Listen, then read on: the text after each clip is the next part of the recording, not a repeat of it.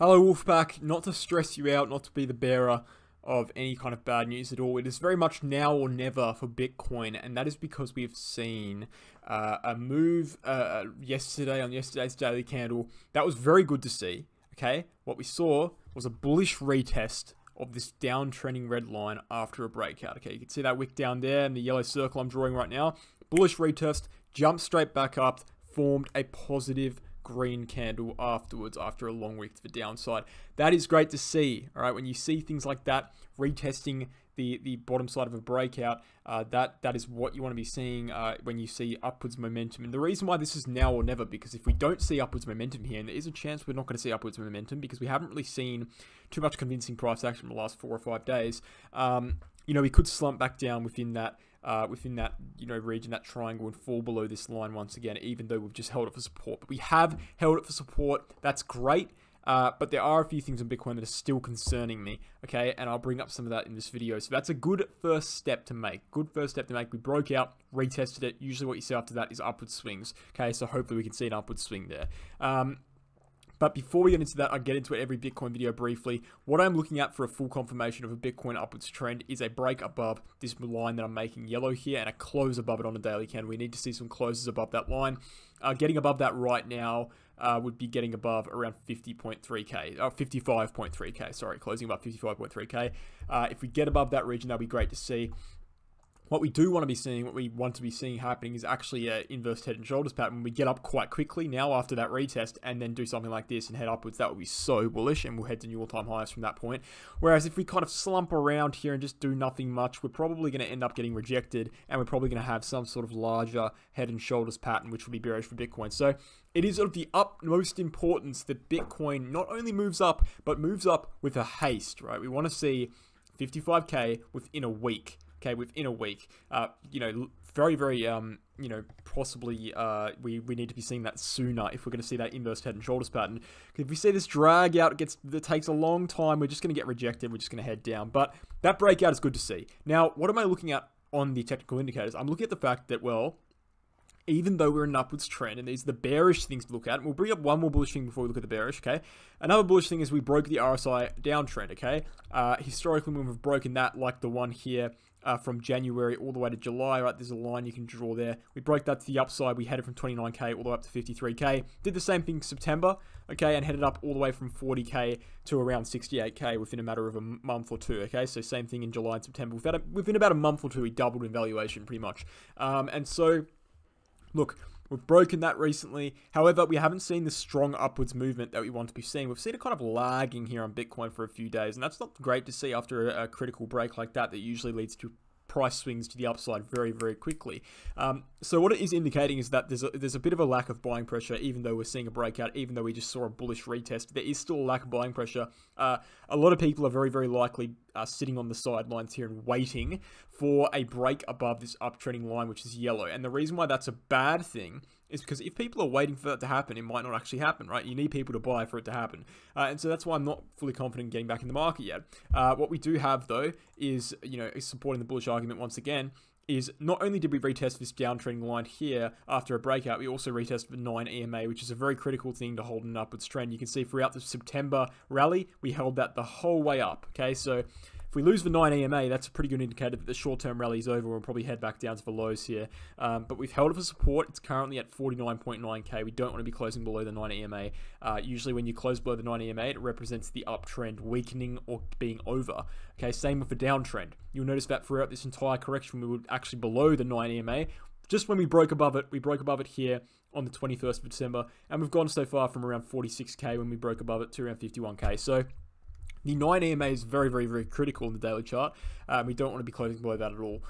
If we look at things like the volume, okay, the volume is showing us something very interesting, and that is that the volume is decreasing rapidly even in this short-term upwards trend, which is a terrible sign, okay, because when volume is decreasing in an upwards trend, it means that the buying pressure is simply not sustaining, okay, and it means that basically the trend is coming to an end. Same thing with selling pressure or buying pressure or volume in general going down in a downwards trend.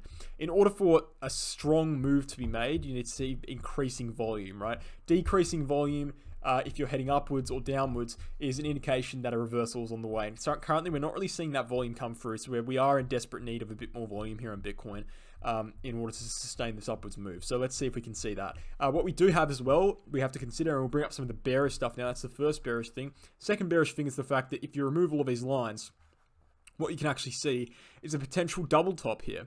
Okay, a potential double top. Also, it's a cup formation, but it is a potential double top on Bitcoin. And so we need to be watching out for that because we still haven't made a high yet, right? We've just barely made one, but it barely counts, to be honest. We still haven't made a longer term high on Bitcoin at all, even from the lows here on this short-term downwards trend. If we look at the 50 and the 200, mixed signals, right? The 50 SMA, 50-day SMA is acting as resistance right next to this yellow line, and the 200 is acting as support below this red line that we've just retested. We also have the bull market support band, which is another bearish thing we're seeing on Bitcoin. We have rejected from that here, and we've rejected from it here, and we're currently ranging below it. We need to be seeing, I can't emphasize this enough, a jump above the bull market support band, which is currently at 53.2k at the highest. Okay, we need to be jumping above that, closing above it massively, and once we close above that, that's going to be an indicator that we're going to break this yellow line to the upside. And when we break the yellow line to the upside, that's going to be an indicator that we can re-enter the market confidently. Okay, so the bull market support band is still acting as resistance. Now, the VVPR is something that I haven't talked about in a little while on Bitcoin, and we're going to bring this up now. And we're also going to make some room here and talk about stochastic RSI, which I haven't actually brought up either on Bitcoin for a while. Let's talk about stochastic RSI. The stochastic RSI is actually reaching right now a top, right? It just peaked out. It is basically maxed out at 100. Now, this isn't a massive deal. Sometimes this thing maxes out when we continue heading upwards. I mean, it maxed out here on October 6th when we were at around 55k, and we still managed to go all the way up to 67k before it meant anything. But it is something to keep in mind that we are maxed out on the stochastic RSI, and that is an indicator that potentially, along with the volume, that we might not be able to break through this bull market support band. Let's wait and see, though. It's not really a most convincing indicator. It's just another argument for the bearish side. Now, on the VVPR, the volume profile, we are coming up on a dip in the volume profile at 53k. This means that the road to 53k should be relatively easy. However, when we get to 53k, there is a lot of resistance all the way up to around 57.5k, right? So it will be very hard to get past 57.5k. If we get past 57.5k, according to the VVPR, we're basically guaranteed to go new all-time highs, okay? But, you know, the first step is obviously that yellow uptrending line of support. And what you will notice as well is 53k is actually where the bull market support band is sitting. So there is resistance in that region as well. So we're very much on Bitcoin, basically right below critical resistance, okay? And we're also right above critical support, as you can see on the VVPR, right? The kind of no man's land is between around 54k and 52k. That's the no man's land in which no one really knows what's going to go on, okay? Once we're above that yellow line, everyone knows it's going to be bullish. Once we're below this red line, and once we're below probably 46k, 47k, everyone knows it's going to be bearish, okay? So it's interesting to see. What do I think will happen based off all of my research? Well, I think that Bitcoin probably has a pretty good chance of breaking to the upside here, okay? Just based off the technicals, I think that Bitcoin has a good chance of breaking to the upside, retesting this line, and then heading downwards, okay? I don't think we're going to see a full recovery on Bitcoin at this point in time. If we break that yellow line, my view on that will change. I think we will, okay? But as of right now, I think we're in a dead cat bounce, okay? I have no reason to believe we're in anything other than a dead cat bounce. So let's look at the weekly chart and understand why I think that right now. Well, what we can see on the weekly chart, let's go to the index quickly. On the weekly chart, what we can see, and we'll go to logarithmic scale, and we'll delete all of the indicators we have here, and we'll bring up the 50-week and the 200-week SMA. This is one of the reasons, and we'll just turn up the brightness on these. Sorry guys, 1 second. Turn up the brightness so you guys can see them quite clearly here. What we can see is the red line here is the 50-week SMA, and the 200-week SMA is the green line. What typically happens in a bull market is we go to the bull market top, right? We have an all-time high. We come down to the 50-week, we bounce off of it in a dead cat bounce, right? We dead cat bounce off the 50-week, and then we trend downwards into the 200-week SMA, okay, within about a year, okay? 2017, same thing happened, topped out, bounced off the 50-week, okay, trended downwards to the 200 without about a year. 2019, same thing happened, miniature bull market in 2019, topped out, bounced off the 50-week, trended downwards to the 200-week SMA and the COVID drop, and in this bull cycle, you could say the same thing. Okay, we had a We had a peak here. We've come down to the 50-week. We're probably going to see a little bounce, okay? I think it's going to be a dead cat. We're probably going to dead cat and reject off this line here that I've drawn, the yellow line that I've drawn on the daily chart. Reject off of that at some point and then come down to the 200-week within, about a year from now. The only problem with this is that we can't really confidently say when the peak is and when the peak was in, because we often bounce off the 50-week, okay? Even in previous bull cycles, we have bounced off the 50-week a couple of times in those bull cycles on retests. But what is most important and what is most weird about this cycle, and the reason why this cycle has been so different to other cycles, not only on a fundamental level, but also on a technical level, is because we haven't seen this many retests off the 50-week before. Usually you only see a retest off the 50-week after the top. Okay, what we've seen is actually a retest here, and a retest here. So we can't be 100% certain that the top is in based off this theory, but what we can be certain of is if we lose the 50-week, which we haven't really done that yet, right? We had a fake out below and we're bouncing right now. If we lose the 50-week confidently, that's going to be an indicator that we're going to be trending downwards to 200-week SMA, okay? But as of right now, I would be inclined to believe that this is a dead cat bounce until we break above that yellow trending line. Let's get back to the Coinbase chart so I can show you once again. Until we get back above this yellow trending, one second guys, sorry.